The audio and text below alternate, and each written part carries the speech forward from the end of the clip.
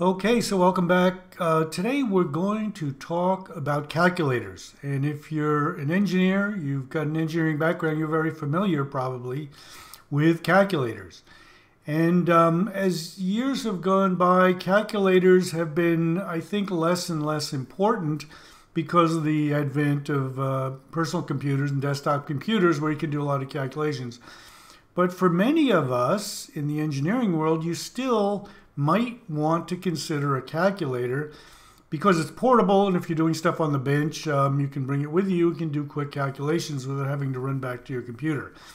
So we're going to talk about some of the options that are out there and look at some of the old calculators. If you're familiar back in the 80s, some of the old HP calculators, we're going to look at those.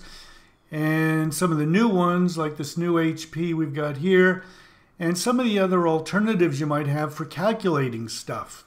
And just to get you thinking about what you might need for tools.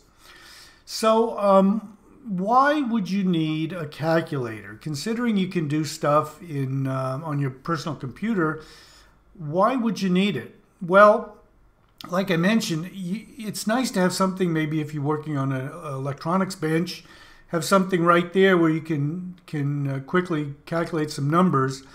And what I did is I kind of sat back and figured, what do I really need to calculate that I might need when I'm not at my computer? And I came up with a real quick list. Down here you can see. The big thing for me is conversions. I need to convert like feet to meters, temperatures, degrees to Fahrenheit, energy calculations, watts, kilowatts, data like bytes to gigabytes and megabytes, angles. So a lot of conversion stuff. I'm always running around trying to convert stuff to different bases. And then also complex numbers. Complex numbers in the electrical engineering field are huge. You're always doing complex numbers. And associated with that, vector calculations. You're always doing vector calculations.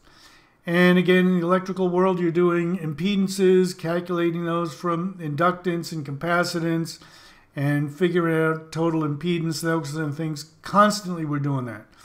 And then if you're working on a scope, you're doing waveform calculations. You need to calculate frequencies and periods, RMS, and those kind of things. So those are just a few of the more commonly needed things.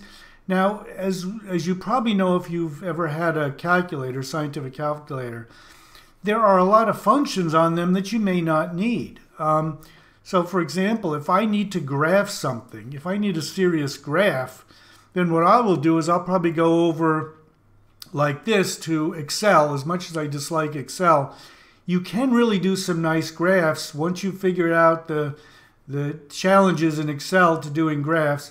You can do some really nice large graphs, and you can do also equations. You can put together equations to do these automatic calculations, and once you've got them, you can save them and you can come back to them. So for serious stuff, you know, like graphing and those kind of things, I tend to go to Excel or MATLAB or whatever computer software. But again, if you need quick stuff on your bench, you're probably going to want to think about getting a calculator. So what I've got here is I've got some simulators showing some of the older and new HP calculators. Here I've got an old HP 15C. If you were back in the 80s doing engineering, you're probably familiar with this one. This is one of my first calculators. And this is a real nice simulator you can get online for free, and it's identical to the HP 15C from back in the 80s. Now, if you would want to buy one of these today, you'd be spending about $700. Of course, there's the HP fanboys who have brought the prices up to insane levels. You can also get a free HP 42S, which is, in my view, a lot nicer than the 15C. And again, it's very expensive. You're gonna spend $200 or $300 for one of these. And here we've got an HP 35S, and the commonality between all these is they use RPN, which I personally like, but I can understand people who don't like it. It's, it's what you're used to. The HP 35S is what you can buy today for about $50. It's the HP, the latest, I believe the latest HP. The problem with these HPs, in my view, is honestly, if you step back and remove the fact that maybe you're familiar with them, a lot of these take a lot of steps to do some very simple things. And they're really, if you step back and look at it objectively, these things are really a pain. I like HP calculators, but honestly, it is a pain to do some stuff. And we're going to look at the differences in a bit, but just so you keep in mind what you need and what you're willing to put up with. Now, also, if you're on a Windows 10 computer, you've got the built-in calculator. And in my view, this has got some very, very good features that these others don't have that you might want to consider. Again, it's not portable. You have to go back to your computer to do these things, but it's got some benefits. And the other thing we're going to briefly discuss is making your own calculator. This is a calculator type application I built in C# years ago. And in this case, I can add vectors on this tab, and I can select different tabs, and it will do different calculations for me. And in this case, you don't have to look at a manual. It's fairly straightforward. If I want to add some rectangulars, I click on this. If I want to add polar, it will put it in magnitude and angle, or R and X. And then I can just, enter numbers, 3, 4, and I want to add a vector of 3 plus J4 to a vector of 5 plus J6, and I want to add, and it plots the two vectors and gives you a result. So it's pretty straightforward. You really don't need a manual. You can write it. You can write this software so that it matches what's intuitively obvious to you. And then you can choose other things, like, for example, if you're doing power calculations, you can do per unit. Put in MVA and voltage, and it will calculate base amps and base ohms. But you can do whatever you want in here. So that's another option, but again, it's not portable. So regarding these older HP calculators, for example, let's start out with I believe the oldest, the HP 15C, and you can see it's got one number, all right? These newer ones have two numbers, like an X and a Y. So that immediately makes this, in my view, this HP 15C, this older one, much less useful and much less intuitive, because, as you recall, there exists memory locations for two numbers. Like if you're going to have a complex number, an X and a Y of a complex number, it's in here in the calculator, but you can't see both. Here you can see both, so that immediately makes these quite a bit easier. So now let's say I want to add two vectors, as shown in this application here. I want to add 3 plus J4 to 5 plus J6. Now, how would I do that on this 15C? Going to be kind of a challenge because there's only one number that can be displayed, and we've got 4 numbers here. So the first thing we need to do is 3, enter 4, and you need to tell the software that this is complex.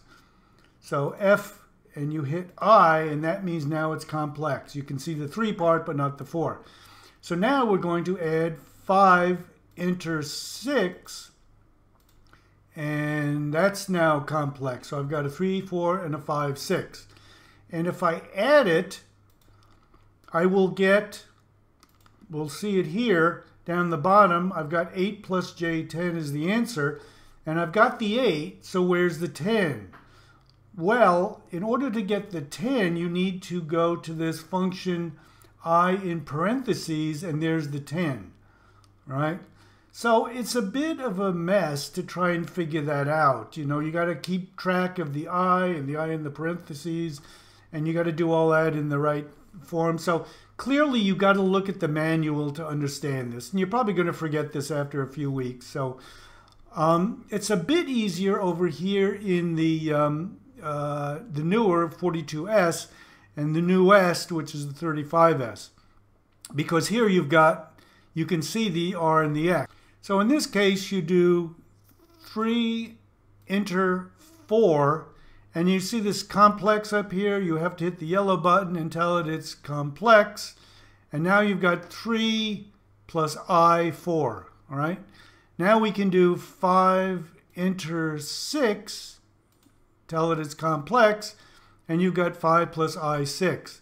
And we can add them, and you get 8 plus I10, which is the correct answer. So a bit easier. Now, if you want to convert that to polar, how are you going to convert that to polar? Well, you've got to go into this convert. So yellow button, convert. And you can see you now get a menu and you can select polar, and it's 12.8 at an angle of 51, which is down here. You can see it's correct, 12.8 at 51. However, it still gives you the I, not a theta. So again, it's confusing, all right? But you can do it. Now, a lot of people who, of course, there are the HP fanboys who are going to say, well, I figured out the 12 steps, and they've become, over the years, kind of intuitive to me, therefore it's awesome. Well, for the average person, no, it's not awesome. Honestly, it's a bit of a pain compared to what it could be. So you got to be thinking, is this what you really want? Now, the HP 35S, which is the one you can buy now for about $50, it's the one that's readily available, as opposed to these, which are in the $200 to $700 range. So to calculate the addition of these two vectors, 3 plus J4 and 5 plus J6, you would go 3, I4, enter, and you can see it's got 3 plus I4, and then 5, I6, and then plus, and you can see it's 8 plus I10, which is correct. Now, the challenge comes when you need to convert this to polar. To do it, you do the counterintuitive, hit the yellow button, go to display, scroll down, and the very last option, number 10, is R at angle of theta. This is polar display. So hit that, and we now have a very confusing answer, which is, the correct answer is 12.8 at an angle of 51.3 degrees. We get 1.28062 E1, so it's correct, but you got to multiply, it's 12.8. And this is a theta, not an 8, at an angle of 5.1. Well, wait a minute, it's off by 10. Well, you can see this little arrow. You have to hit the right arrow key, and now you can see it's multiplied times 10. So very confusing, counterintuitive, and of course you're going to have to read the manual to figure all this out. So you're going to forget it, and you're going to have to go back to the manual. You got to ask yourself, do you really want a calculator? Or do you want to do something, make your own?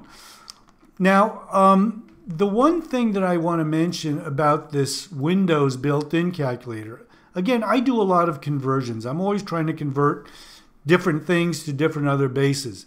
And this Windows calculator is really pretty wonderful in that realm. So what you can do is you can select either a standard, a scientific, a programmer, or a date calculation. Again, date calculation is good too. If you want to, how many days, how many years between two dates, very useful. But anyway, you can convert currencies, volumes, length, weight and mass, temperatures, energy, area, speed, time, power, data, pressure, and angle. So it's got a ton of really good conversions that, of course, these don't have. They've only got a very few of them. So if you need conversions, this thing is pretty wonderful. Now you can go to select degrees, radians, or grads. You can do fixed or engineering notation.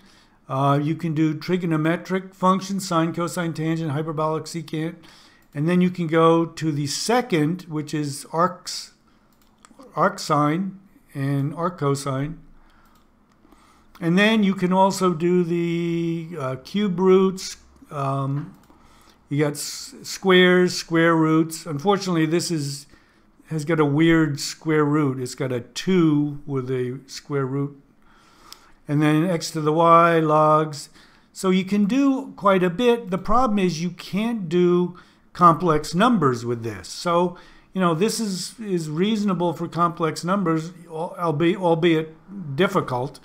And this, you can't even do complex numbers. So anyway, at the end of the day, for me personally, it comes down to I really think that HP has been out of the calculator market. They haven't been a serious contender in calculators for decades. I think I wouldn't even give them a second glance now. I think they're just, compared to what else you can get, I don't think I'd even consider them. So what's available? Personally, I think one of the best ones out there, and actually it ends up being one of the least expensive, is this Casio. And I think I'm going to do another video kind of going through it and talking about the functionality. But really, in terms of intuitive design and usefulness, this really is a nice calculator. So anyway, I think I'll do another video to show the functionality and how intuitive it is for pretty much the kind of stuff that I personally tend to do. So anyway, I hope you'll join me in part 2 and hope this helps. Take care and have a really good day. Thanks.